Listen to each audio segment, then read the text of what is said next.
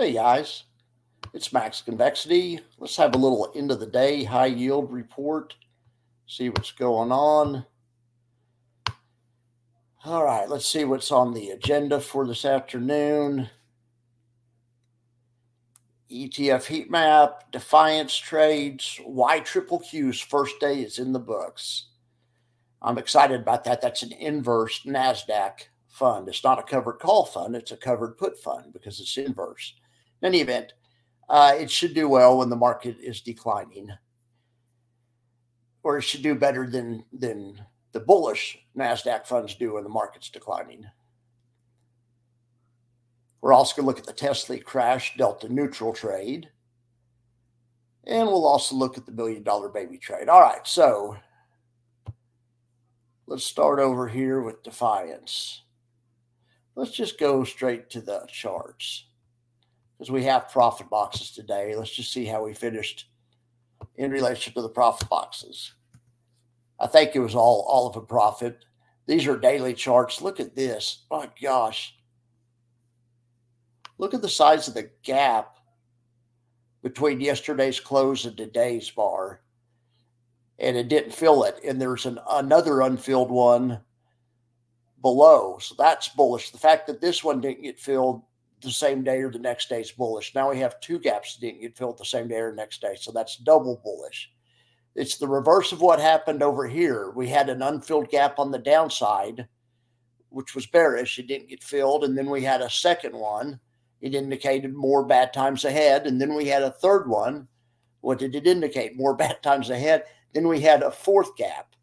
And then finally it was done going down. But following the gap is an effective way to, the market's telling you when it's gapping. It's telling you which way it's trying to go. Between this day and this day, there's an open gap that never was filled, and the market took off after that. Then there's another one right here. The rule is go with the gap, go in the direction of the gap unless it's filled pretty soon, like on the same day. All right, so NASDAQ, that's triple QI, so that's the total profit for those guys. I'll get it down to the 30-minute chart. We can see a little better. It was above the profit box all day long. Full profit. We looked at the dividend estimates and everything this morning. We'll do that again tomorrow morning. Let's just look at this. This is a full profit.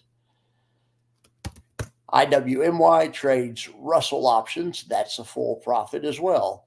Now let's look at USO. These options don't expire until tomorrow.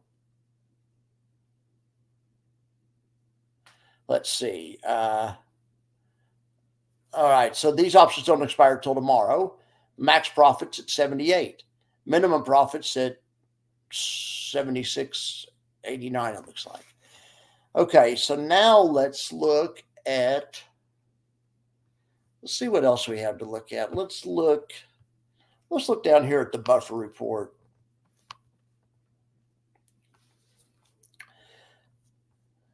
All right, so let's see what's standing out today. Well, look at all YQQQ, first day's in the books. Okay, so this is an inverse fund. So I think this should be a pretty good hedge for QYY or triple QY. Or it should be a decent hedge for any of these. Triple QY was up 71 basis points. So if you would have done the pair, you would have been down whatever 29 plus 16 basis points. What is that? 37 or 47? All right. So, but this inverse fund could also hedge triple QT effectively, I believe, and it could also hedge QDTE effectively.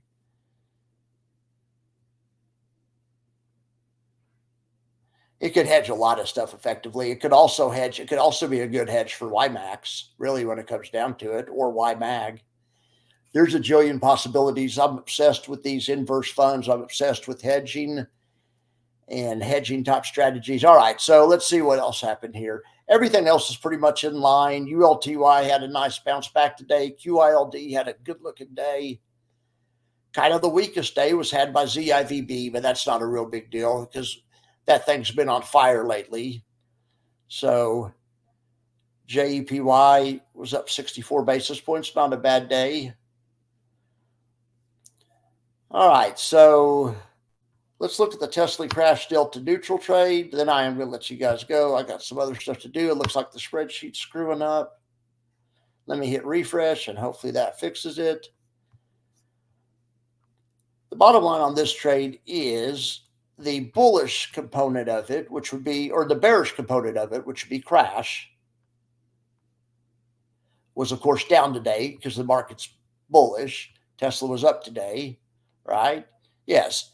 So the bearish component is down 3.02%. But remember, it's a pairs trade. You would also have the equal amount of Tesla, which was actually up 1.33%.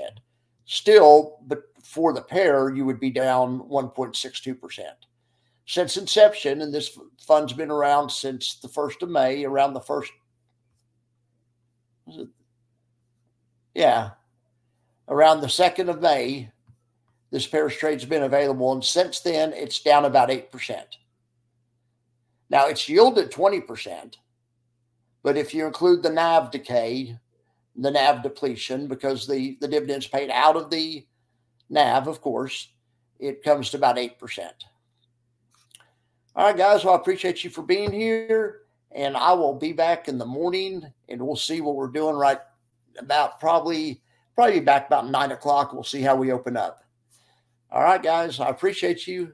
You have a wonderful day.